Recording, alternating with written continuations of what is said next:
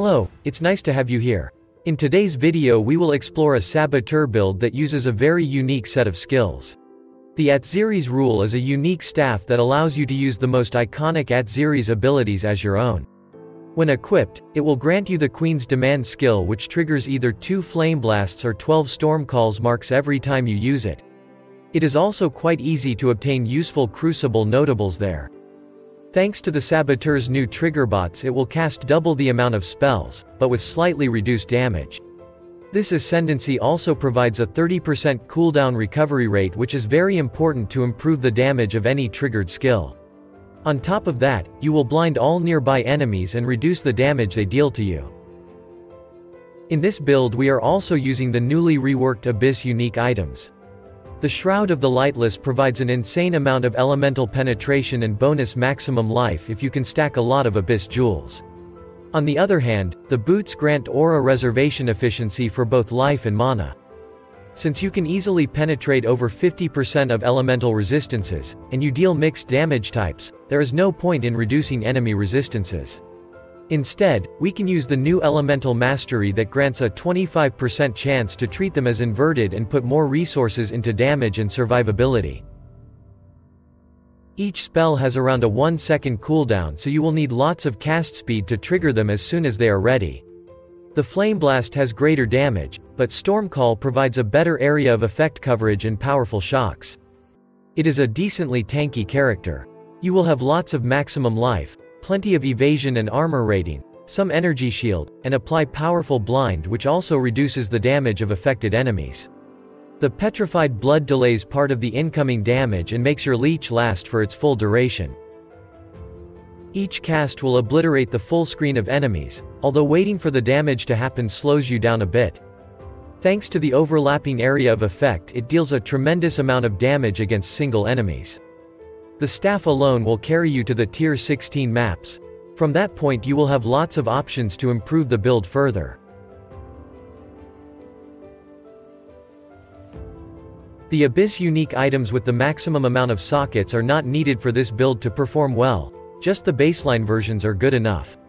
In the Crucible League you are able to get additional bonuses on your weapon which grant you more damage or reduce cooldowns, but it is not mandatory either.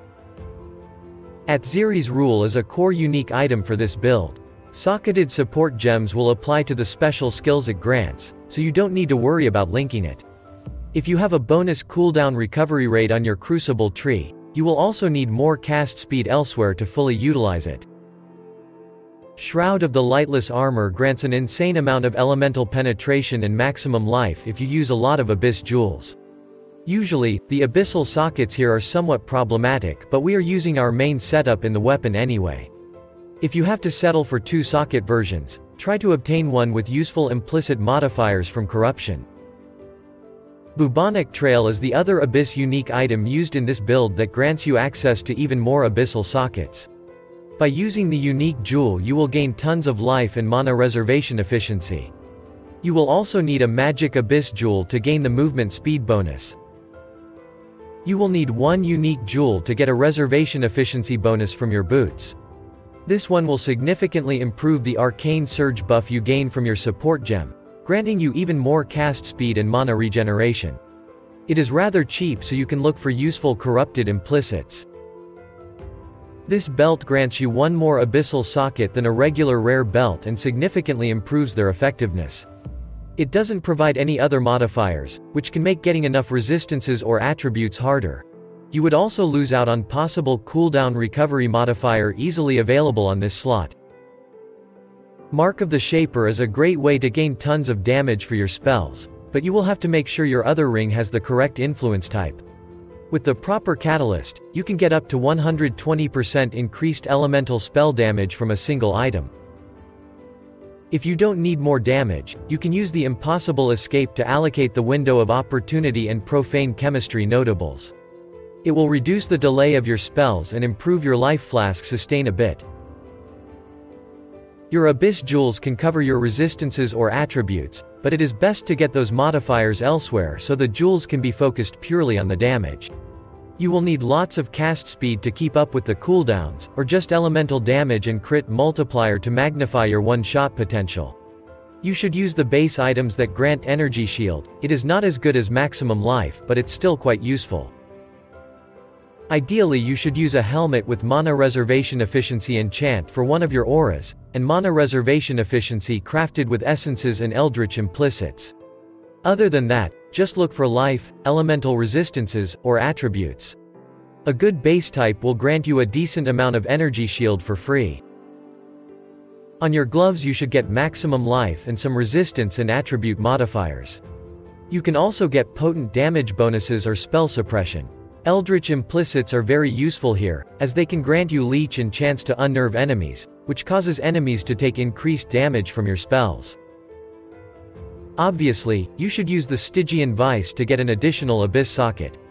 You can get a lot of maximum life and resistances here, but don't forget about the very important cooldown recovery rate modifier, which can be cheaply crafted with the crafting bench. For higher investment versions you can use the Shaper of Crusader Influence, which can grant up to a 20% cooldown recovery rate. You should aim to have maximum life on every jewel you use.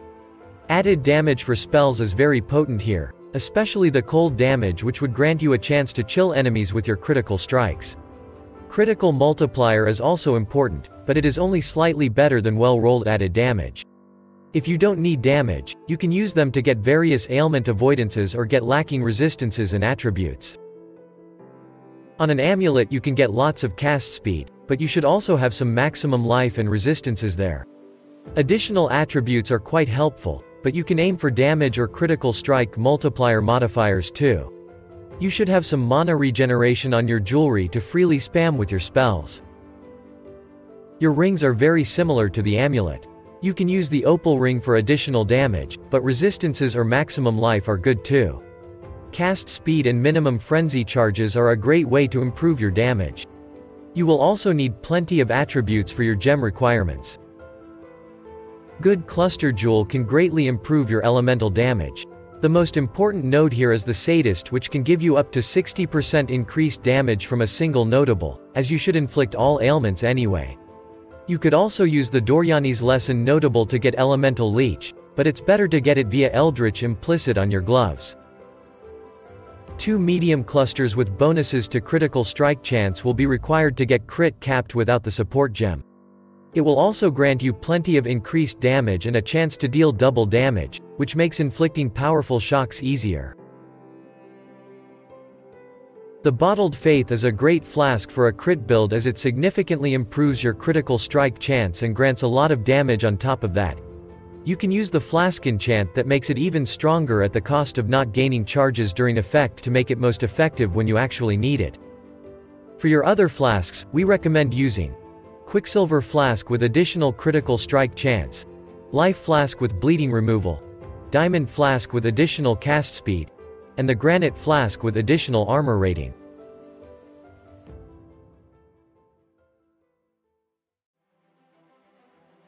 Queen's Demand is a skill granted by the unique staff. Using it triggers the Flames of Judgment or Storm of Judgment, alternating with each cast. You don't need links in your staff, just sockets are enough. At first you will need increased critical strike support, but with more investments you will be able to drop it in favor of damage or clear speed. The Awakened increased area of effect grants a bit of both, but for the most demanding fights it's best to use the concentrated effect support. Determination Aura will be probably your only source of armor rating, but it is still worth using it to get basic physical damage reduction.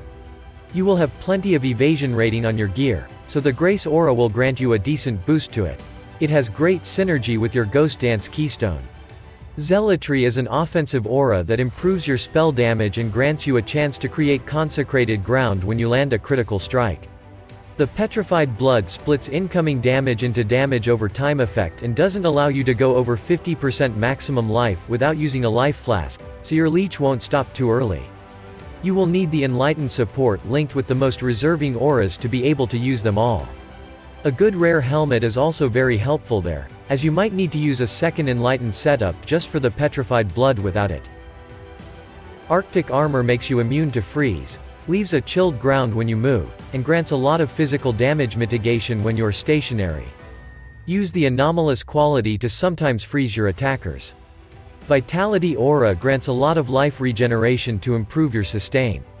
It reserves a flat amount of mana instead of the usual percentage. Clarity works very similarly to the previous aura, but this time it grants you mana regeneration. High mana sustain is needed if you need to continuously spam your skills against single target enemies. Thanks to your boots and 1 aura mastery, you will be able to reserve life with all those auras. Thanks to the petrified blood, you can freely reserve up to 50% of your maximum life without any loss of survivability. Assassin's Mark significantly improves your critical strikes against marked enemy and grants you a chance to generate power charges when you hit them. Steelskin is a guard skill that grants you a decent barrier against incoming damage. It also stops all bleeding effects during its duration. Flame Dash is a short-ranged teleport spell used mostly to move around and dodge incoming attacks. It can store up to 3 charges and the first cast is instant. If you have enough free sockets left, you can use the Chaos Golem, which further improves your physical damage mitigation by a flat amount.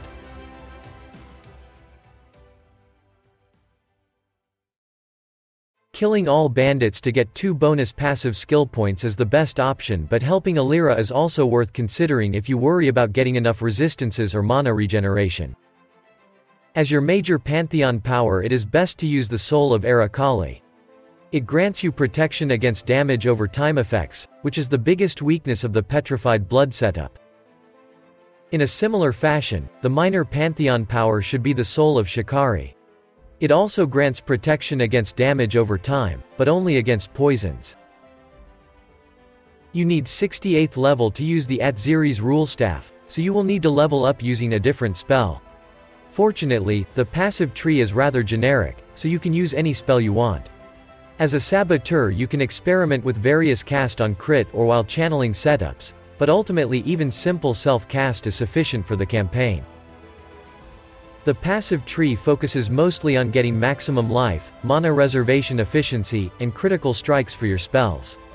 Thanks to the Disciple of the Forbidden Notable, you will be able to generate power charges during mapping without the Assassin's Mark. It also makes stacking power charges more rewarding. You can pick up a single small node on the passive tree that grants you a bit of energy shield leech. There is no point in investing more into that, since ultimately you are limited by a rather small energy shield pool. The Perfect Crime doubles the amount of spells you cast. They are used in exactly the same place, so it is hard to notice them sometimes. Usually it also doubles the mana costs, but in this case you only pay for the Queen's Demand spell, which makes your mana sustain much easier to manage. That's all it takes to feel like a final boss of Path of Exile. We hope you enjoyed the video. Have a good day and see you next time.